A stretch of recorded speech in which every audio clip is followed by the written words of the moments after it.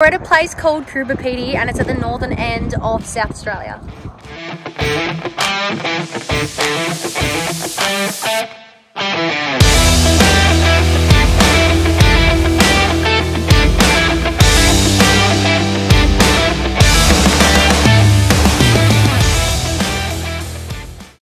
Alright, I'm back on the road again. So I have actually been down in Victoria the last 5 weeks, so since Christmas time, and I was just hanging out with my mates and my family because it was the longest time I've been down there since I left, which was like 3 years ago.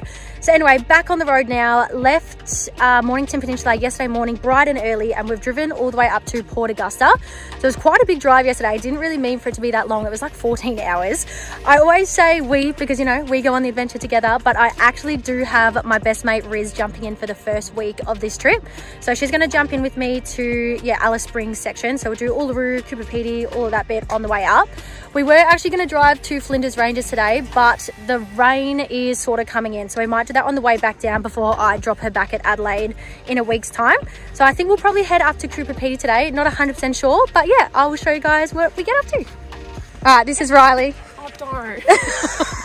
Excuse the absolute mess of the car, but while I was here I just thought I'd quickly pop in the anytime locker and the throttle controller. The throttle controller is really easy to put in. It's just a plug and play into the accelerator. The locker was a little bit harder just because there's some wires, but I'll show you guys what the throttle controller looks like now. You just click these buttons and you can turn it on to different modes, which is pretty cool.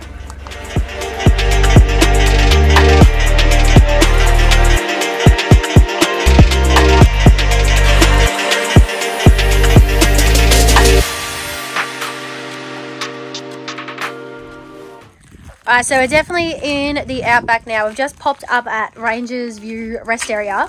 Yeah, there's a few signs to look at. There's a little walk over there. Did you do the walk? Not much there, a whole lot of nothing. So I might read these signs and then we'll get back on the road.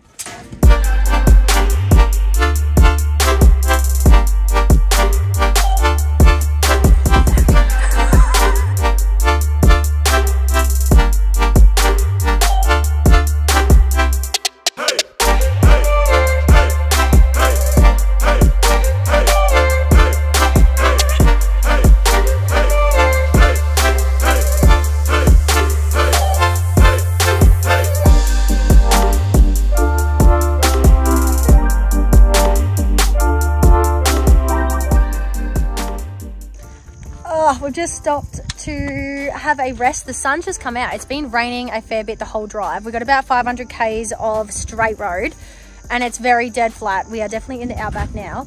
But yeah, the weather chick in front of me said that it's gonna be sunny the next few days, so that's really nice. But it does actually look really cool with all the dark clouds around here, just because you can see like, yeah, the whole bloody area. But yeah, we're just gonna keep cruising across and get to Coorabapiti. So we decided to just chill out here for a little bit and have a quick mung on some food. But Riley just informed me that it's Coorabapiti. With a B. I feel like you're lying. Google it. Coorabapiti instead of Coorabapiti. Coorabapiti. So we're going to Coorabapiti. Not Cooper's house. Okay, so we actually are about to jump back in the car and drive again. I think Riz is going to drive for a little bit because I did a massive stint of driving yesterday. We ended up driving like 14 hours, which we don't really need to do. We're not really in any sort of rush, so we're kind of taking it a bit slower now and actually enjoying each spot. But I am really stoked that Riz has wanted to jump in for this section of the trip because the crime rate where we're heading at the moment is actually really bad. There's been a few stories the last few weeks which would have made it pretty questionable sort of traveling by yourself. So yeah, it worked out well that Riz has jumped into this bit, and yeah, we're going to keep on heading up now.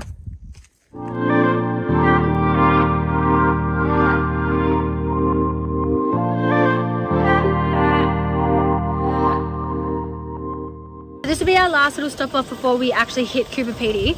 But as we've been driving, there's been like proper thunderstorms and we get like a 360-degree view of it, of all the clouds. So it looks so cool. So yeah, I'll show you guys what that looks like now as well.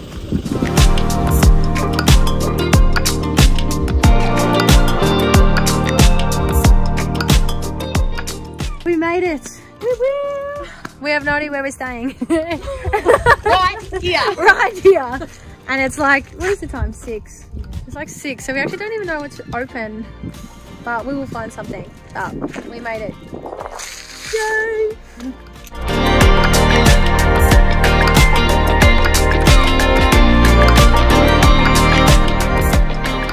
So for anybody that doesn't know these sort of areas, so I started down here yesterday, Mornington Peninsula, and then started driving all the way up through here, picked up Riley, and then we stayed at this point here last night, which was Port Augusta, and then now we're heading into the central of Australia.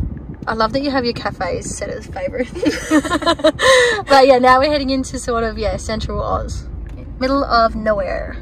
We've driven into a Big Four and called up the lady, and then yeah, she's just let us stay here, and then we'll just pay in the morning, which is really nice.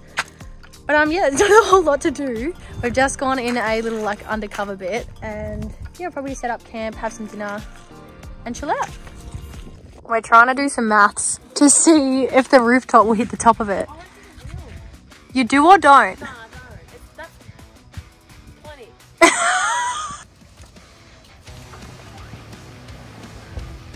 It's not gonna hit, surely. Fuck, that was literally so close. But you can have it.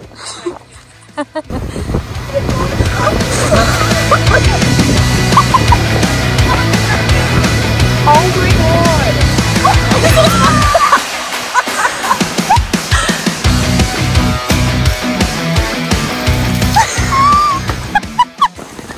Alright, so it doesn't really look like it's getting any better, and I'm bloody freezing, so we're actually just gonna have a shower and maybe just jump into bed. So we'll reassess in the morning and see you guys then. Okay, so we survived that absolute rainstorm. It did not stop. We actually got bloody drenched and it came out of nowhere. But anyway, we are now in the town of Cooper Pedy, and I kind of didn't really explain what this town is. So it's like an underground mining town, and I think they mine for opals. Do they still even mine for them? I don't know. I don't know if it was like a long time ago or if it's still active or whatever. But we're going to go and have a look at some mines now. So we'll show you guys what they look like.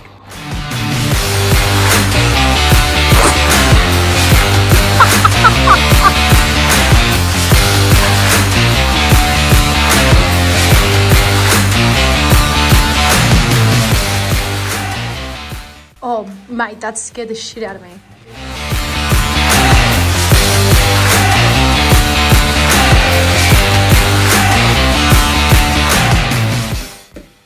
I see why we have to wear helmets. I think everyone even fit through some of these holes.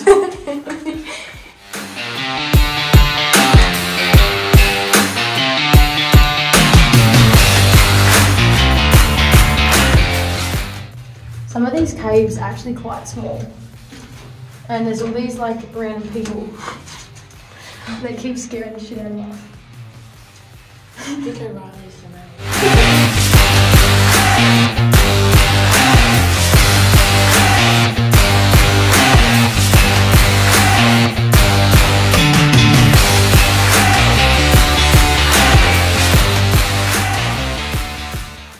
We're so bloody hot in here, and outside it's only like 20 degrees, so I can't even imagine how hot it must have been in here when they're actually living in here as well.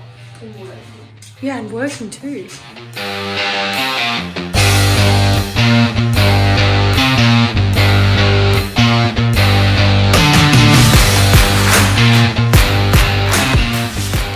So I'm going to wrap up the video here. It actually was really cool to see all of that and just see how things sort of used to run. But now we are heading to the big red rock. So we're going to go to Uluru/Ayers Rock. And yeah, it's a pretty decent drive and there's sort of not really much on the way there. So yeah, I'll wrap it up here and I'll do Uluru in the next video. So I'll see you guys then.